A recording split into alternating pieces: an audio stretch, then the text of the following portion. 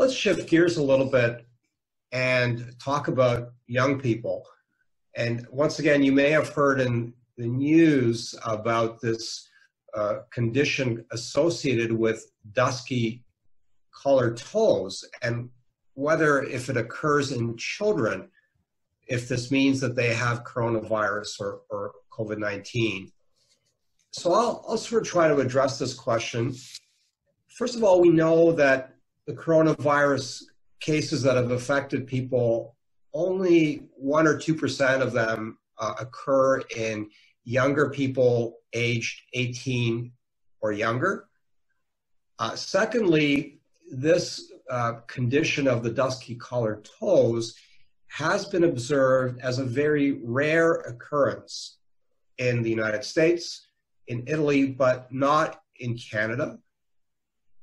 Thirdly, we don't really know what this means, and we don't know whether this in fact is related to the coronavirus.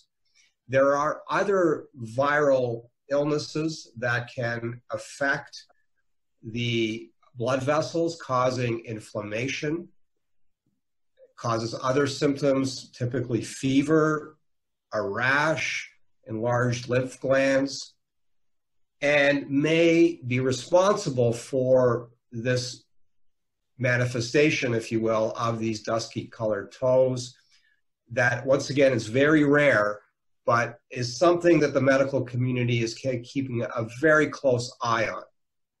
So what does this mean for us here in Canada? Well, of course, if anybody, young or old, develops coloration changes in their toes, especially if it's persistent, then they require medical attention.